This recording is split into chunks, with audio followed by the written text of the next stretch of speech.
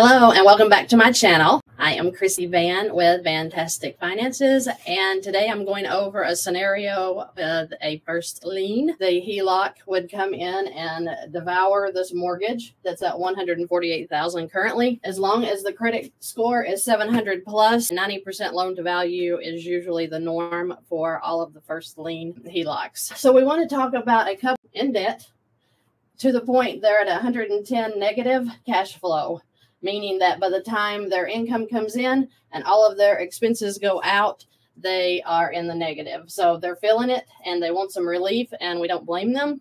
So let's see what we can do to help them. Their total debt is $214,253. That includes the mortgage at $148,000, and then they have two personal loans at $25,642 and $26,000. I know these hurt, and that's a big chunk coming out. So if they could get rid of the $1,140 a month, imagine how they could breathe, right? With the negative cash flow, it looks like they're going to be in debt forever.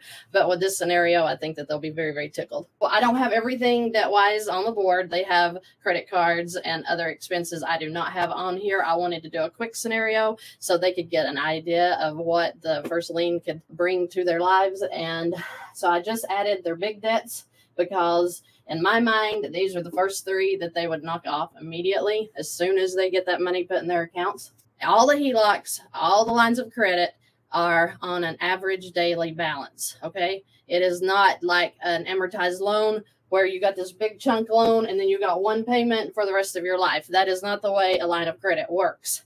As this line of credit comes down in the balance, so does your interest, okay? So that's what you will be paying, interest only in the first lien HELOC.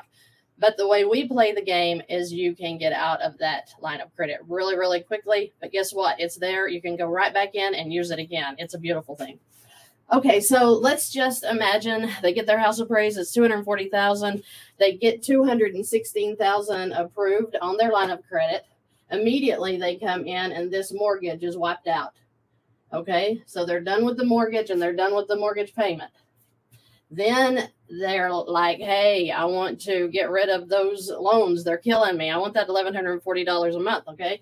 So we would knock those two loans out, and then the only amount not used in this HELOC would be $16,358.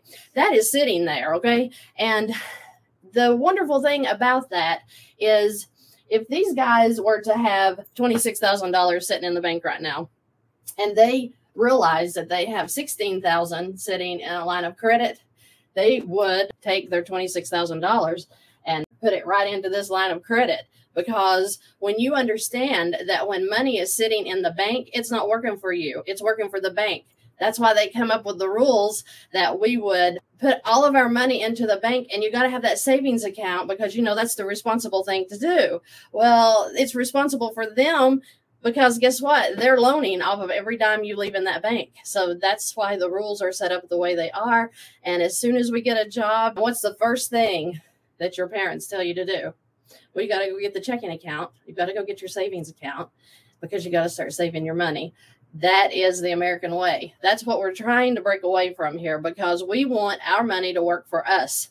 And like this couple, they are working for the banks right now because all of this is money that the bank can't wait till they make that next payment. Once they make that $500 payment into the $26,000, can they go back in and access it? Can they say, hey, I made that $500 payment. I'm going to need $400 of that back because I've got to pay a doctor bill? No. Once we cast all of this into these loans, it's gone and you don't get it back. Okay, so let's talk about that. When we are looking at the HELOC with all of these loans gone, the balance would be $199,642. Now, the way the HELOC is going to work is like a checking account.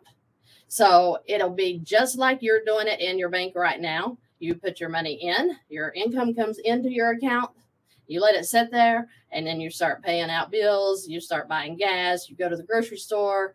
Same exact thing with this HELOC, except everything you do is working for you, okay? So when you get paid, you're going to transfer all of your money. Everything you bring in a month will go into the HELOC. What does that immediately do? Well, it looks like to me it's going to knock your balance down to about $190,500, right?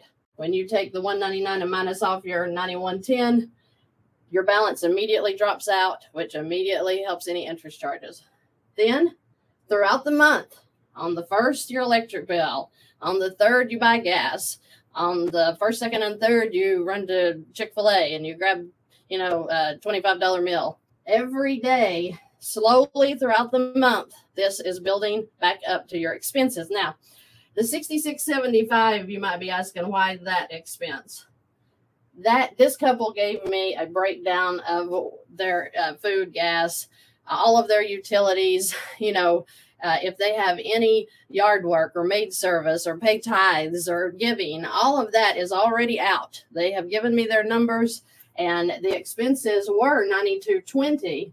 But see, when we wiped all this out, all of a sudden, money appears, cash flow is there, and now they have $2,435 in cash flow that they did not have before.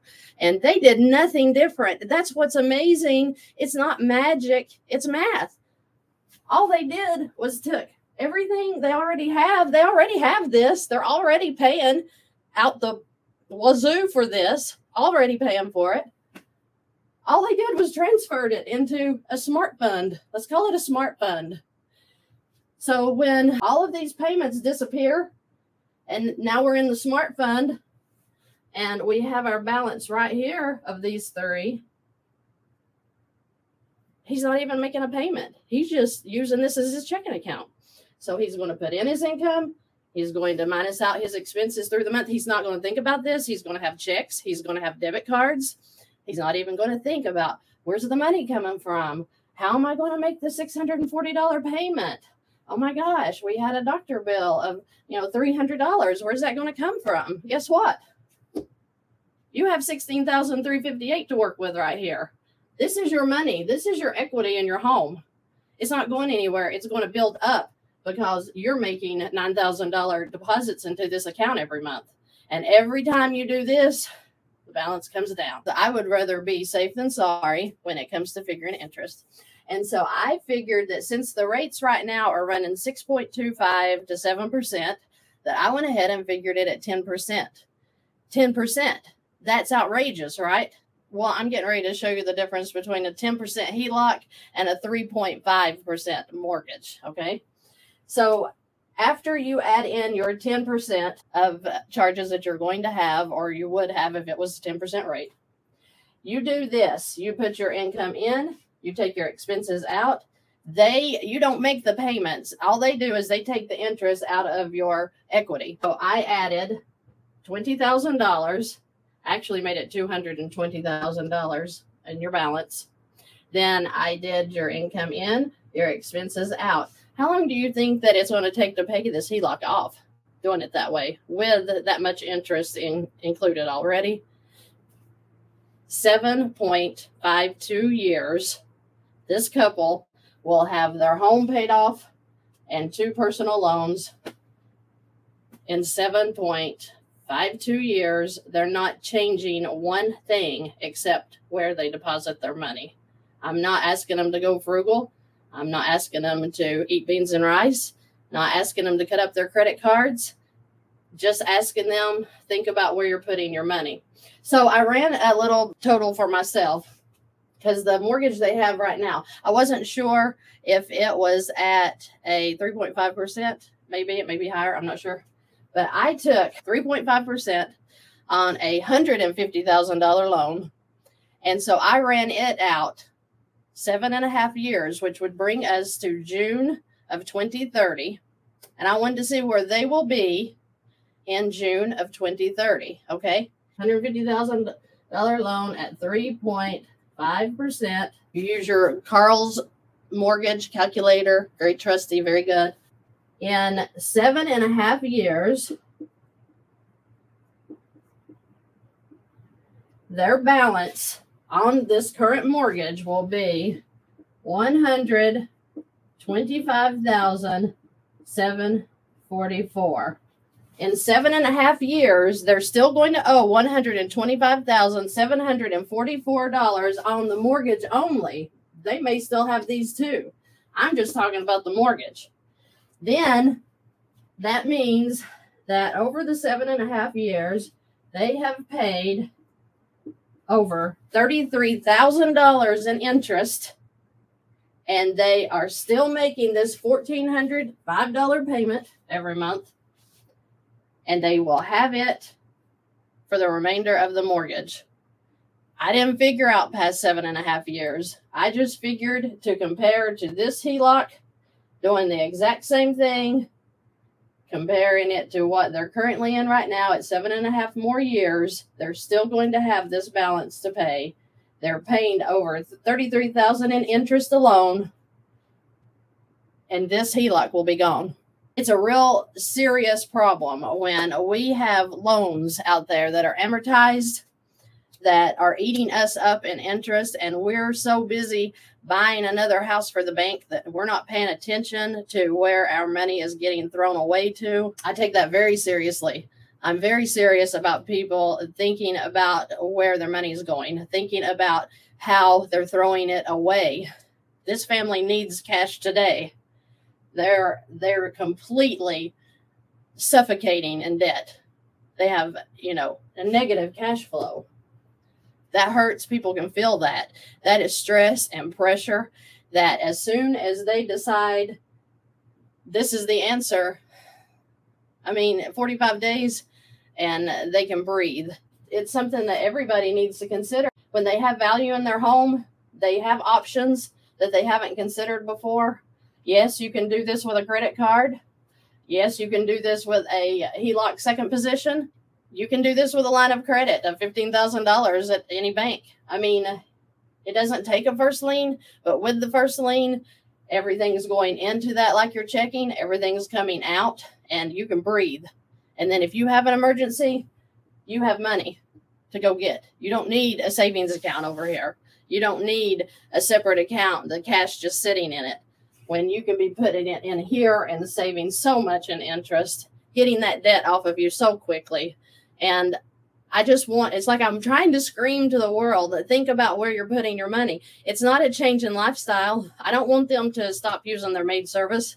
I want them to be able to breathe and focus on life problems, not on debt, not on where's the money coming from. They have plenty of money. That's a good income. That's excellent. I work with people every day that have $7,000 less than that a month, and they're not in any worse shape than this couple. So if you have any questions or comments, you can leave them below. And if there's something, I made a mistake, please call me out on it. I'm not surprised because I ran through this very, very quickly. The truth is you're going to beat a mortgage every day when you get a HELOC. Every day. There's just no sense in them paying $33,000 in interest for the next 7.5 years when it could be going into this right here and this thing be gone in 7.5 years. Like I said, if you have any questions, leave them below, and I'll be glad to go over them with you. Thank you, and have a great night.